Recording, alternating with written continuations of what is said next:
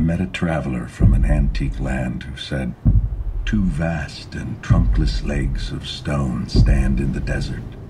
Near them, on the sand, half sunk, a shattered visage lies, whose frown and wrinkled lip and sneer of cold command tell that its sculptor well those passions read which yet survive, stamped on these lifeless things.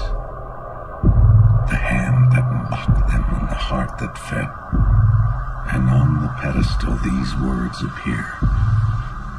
My name is Ozymandias, King of Kings. Look on my works, ye mighty, and despair." Nothing beside remains. Round the decay of that colossal wreck, boundless and bare, the lone and level sands stretch far away.